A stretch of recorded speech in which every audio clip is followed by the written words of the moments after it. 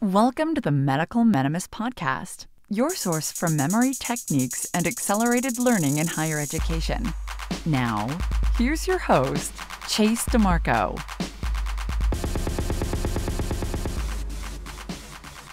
Welcome back, everyone. Today we're going to try something a little newer.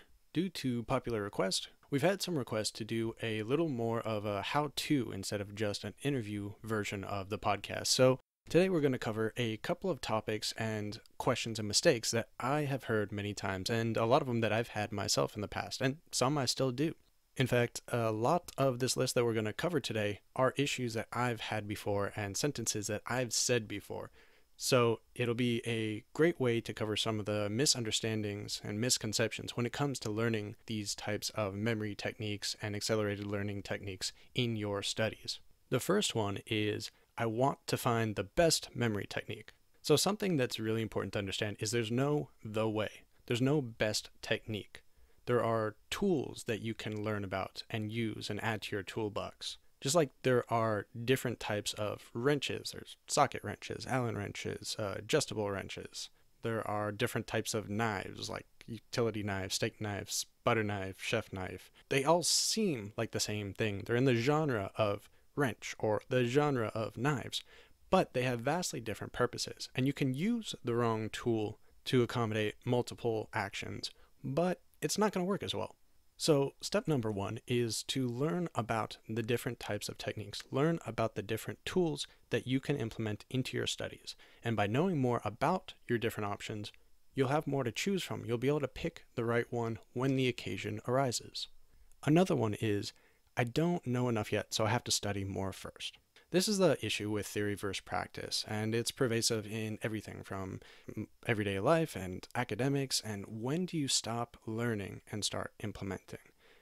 And really, you should start implementing as soon as possible. You can still study on the side, but the more you focus on implementing the practice, stop reading about the theory and using the techniques, the better you'll become, the quicker you'll become more efficient. Now, I still have this problem a lot. I love to read about the techniques. I love to hear other people interviewed about them. I listen to podcasts and read books and watch YouTube videos from some of the best mnemonists out there. But the more you put these into place, and the sooner you put them into place, and the more you try out the different tools we were talking about, the different tools you have learned, the better you will become. It's as simple as that. Persistence and practice. Also, when you're practicing, make sure not to try to wait until the end of the day when you're fatigued to try out a new practice. A rested mind is going to be the best. So sometimes I would study for 7, 8, 9 hours a day, especially during medical school, and then try to practice some of these techniques when I felt like I had completed enough, that I'd studied enough of my mandatory studying for that day. Well, then my mind was too shot. It was just worn out. It couldn't put in the mental energies needed for this type of practice. And these are very heavy cognitive load practices. They require a rested mind. They require cognitive energy. So rest up, do it first thing in the morning, or at least before the evening when you start getting fatigued. Maybe meditate beforehand. Whatever gets your mind in a rested and relaxed situation, that would be a good time to try to practice these. Another one is, this person is a fraud. They forgot X or Y fact at some point. Well, criticizing someone else because they can't remember a fact, even if they are a memory trainer, if they are a mnemonist, doesn't mean that they're a fraud, doesn't mean that they're not equipped to learn from. It just means that we forget. Our memories are fallible. Forgetting curve is always upon us. Training does not mean never forgetting. It does not equal an eidetic memory. We will not become photographic memory experts from learning these techniques. But the more we can study the different techniques and different tools, the more we can practice spacing out and recalling our practice, our mnemonics, our memory palaces, the better we will remember. It also has to be interesting. I don't have my credit card numbers memorized. Why? Because it's boring. Could I do it? Sure. Do I want to? Not really. So finding something that's interesting to learn about, or at least making boring material seem interesting and usable in your everyday life, is going to make it something that you can concentrate on spending the time to learn properly and to learn for the long term.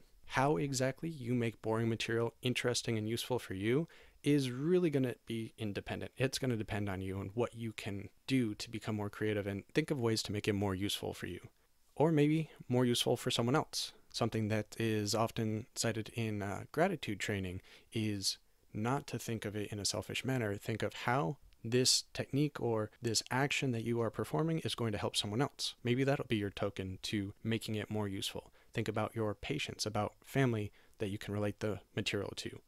Another quote is, I've read this book and I've watched this video, but I'm still struggling. I must have a bad memory. Well, again, this comes back to you get what you put into it. Yes, we all kind of have quote unquote bad memories in the aspect that we evolved to not remember everything because we don't need to. We're flooded with sensory information all day, every day. Our brains aren't meant to handle remembering all of that. But when it comes to information that you have to remember that for your studies, for your personal use, for your personal life, it really comes into what you put into it. The more time and energy you put into it, the more thoughtful you are maybe about it and spacing out your repetitions properly, and the more persistent you are, diligent in your education, in your self-studies, the longer these are going to last, the stronger your memory is going to be for those topics. Don't think just because you read something or watched something or tried out one technique and it didn't work for this topic that you're going to fail, that you won't be able to get better at these techniques later on. And also play around with different ones, like we mentioned with the tools. If you're using the wrong tool, you might get the job done, but not as effectively as you could. So it might be time to mix up your practice, try something different, learn a different technique, ask someone else for their advice. This is actually one of the reasons we have the Medical Mnemonist Mastermind on Facebook, a group that you can all join and share your ideas. I'd really like to see more activity on that group as well. Share how you conquer certain tasks, how you've accomplished certain memory feats. Everyone wants to hear how someone else did it, and those examples, especially medical specific examples, can help everyone else that's listening and reading the posts utilize a wider variety of techniques and have concrete examples of how to use them. Another similar one is, I tried this technique, but it failed. So try a different technique, or use the technique for different topics, or add something to it. Maybe add other senses. If you're only using visual cues, maybe try to add an audio cue or a sensory cue. Maybe this room of a memory palace is hot or cold. Maybe the humidity is different. Maybe there's wind blowing. Maybe there's an emotional tone to it. This one, I just feel like it's a shady room. This one feels a little more peaceful, a little more lighthearted. Adding different senses and context can help strengthen any mnemonic that you've created in the past. One that used to get me all the time is, I had a great memory palace and I placed everything and it worked out great at first, but after a few weeks it kind of faded away. Well, this is when organization is really key when you're planning out a larger memory palace. Some people are better at making them on the go, and especially if you hear some of our past episodes with memory champions, they have to do that. They have to remember dozens to hundreds to thousands of different facts, numbers, faces, words in a matter of a couple minutes. So they have to go quick. When able, and especially seems to be more for medical students, graduate students that are used to an organized fashion in which they plan their studies, it makes sense to organize how you're going to set up your memory palace as well.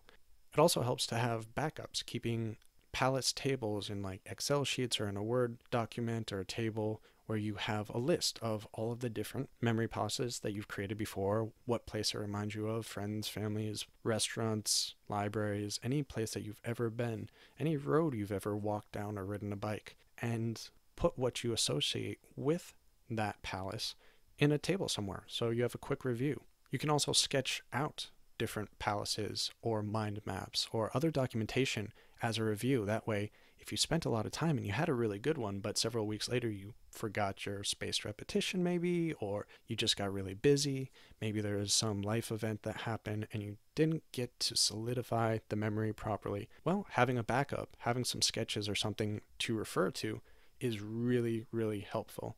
I know how frustrating it can be to lose a great mnemonic, and having a backup is a great way to avoid that failure. And the last thing I really want to cover is implementing deliberate practice. And this is in general, especially for any kind of graduate student, you need to learn about deliberate practice and how to improve, how to keep striving for greater efficiency and mastery of the topic. Whether it be for memory techniques, accelerated learning techniques, or just your general studies, you want to receive feedback. So you can't do this in isolation. If you have a friend, talk to them about it. Family member, someone that'll understand. Find a forum. Find our Facebook group. Find another memory forum or study forum that's similar. Someplace you feel free to discuss the topics you've been covering and the manners in which you've been covering it. Receive feedback on how to get better, how to improve. Maybe older classmen, or if you have a good teacher or mentor you can turn to. And then mix it up. Try something that you've plateaued on in a different manner. It's just like an exercise workout. Once you plateau at a certain point, you have to change out your workout routine. Otherwise, you're not going to see continued growth. It's the same with your studies. We just don't generally think of it that way. We're not taught it that way. So make sure to implement these different tactics, these different techniques, and don't get too frustrated if you're running into some obstacles. There's always ways around them. You just have to find out what it is, or find someone that can help you find out how to get around it. So that's it for now. If you like this narrative view, then we can do a few more podcasts like this in the future. Just let us know, write some comments, join us on Facebook, Twitter. All of our contact information is, as always, in the show notes. And any other recommendations, I'd be glad to get more specific about certain topics or give more examples. Hope to hear from you soon, and have a great week.